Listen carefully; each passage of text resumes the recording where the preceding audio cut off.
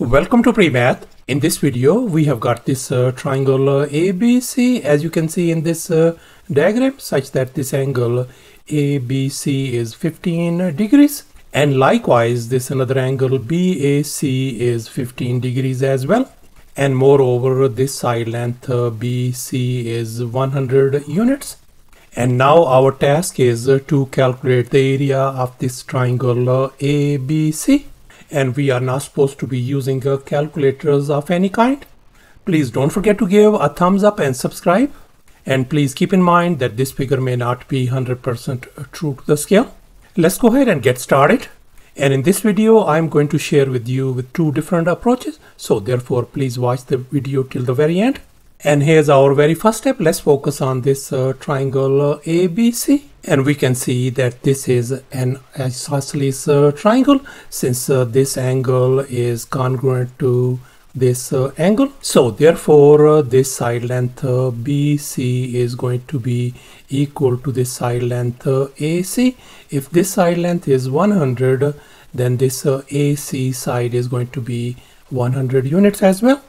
And now let's recall the triangle sum theorem. According to this theorem, the sum of three interior angles in a triangle is always equal to 180 degrees. So therefore, in this triangle ABC, if this angle is 15 degrees, this angle is 15 degrees, then this angle ACB is going to be 150 degrees. And since we are not supposed to be using the law of sines, and we are not supposed to be using a law of cosines as well, so therefore we are going to think outside the box, and we are going to draw some auxiliary lines. As you can see in this next step, I have constructed this right triangle ADC by extending this line BC all the way to point D. And then these points A and D are connected. And here's our next step. Let's recall the straight angle property. In other words, this whole straight angle is going to be 180 degrees. And we know that this angle is 150 degrees. So therefore, this remaining angle is going to be 30 degrees. And now let's focus once again on this right triangle ADC. And let's recall the triangle sum theorem once again. The sum of three interior angles in a triangle is always 180 degrees. And since this angle is 30 degrees, this angle is 90 degrees. So no wonder this angle has got to be 60 degrees. So therefore we can see that this is our special 30, 60, 90 triangle. And now let's make an observation. We can see 30 degrees is our smallest angle in this given triangle, and 90 degrees is our largest angle. So therefore we conclude that the side opposite to the smallest angle is going to be our smallest leg, and the side opposite to our this largest angle is going to be our longest leg.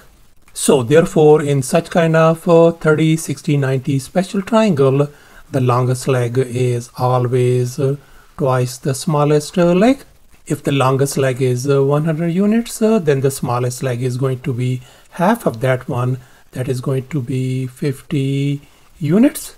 And this third leg has got to be 50 times square root of 3 units. And here's our final step. Let's go ahead and calculate the area of this triangle ABC. And now let's recall the area of a triangle formula. Area equals to a half times base times height. And in our case, our base is this BC length, and the height of this triangle ABC is this AD length. So let's go ahead and fill in the blanks in this formula. So area of this triangle ABC is going to be a half times our base is 100 times our height is 50. And here we can see 1 over 2 times 100 is going to give us 50, and 50 times 50 is going to give us 2500. So therefore the area of this triangle ABC turns out to be 2500 square units. So therefore the area of this triangle ABC turns out to be 2500 square units. And now let me go ahead and show you the second method to calculate the area of this triangle ABC. And now let's focus once again on this triangle ABC. And we can see this is an isosceles triangle, since this angle is congruent to this angle. And since this is an isosceles triangle, so therefore this BC side length is going to be equal to this side length AC. If this side length is 100, this side length has got to be 100 units as well. And once again, this angle ACB is 150 degrees, since the sum of all these three angles add up to 180 degrees. And here's our final step. Let's go ahead and calculate the area of this triangle ABC. And now let's recall the area of a triangle formula. Area equals to a half times A times B times sine of angle C. As you can see in this triangle, these are our side lengths A and B, and C is the angle between these two side lengths.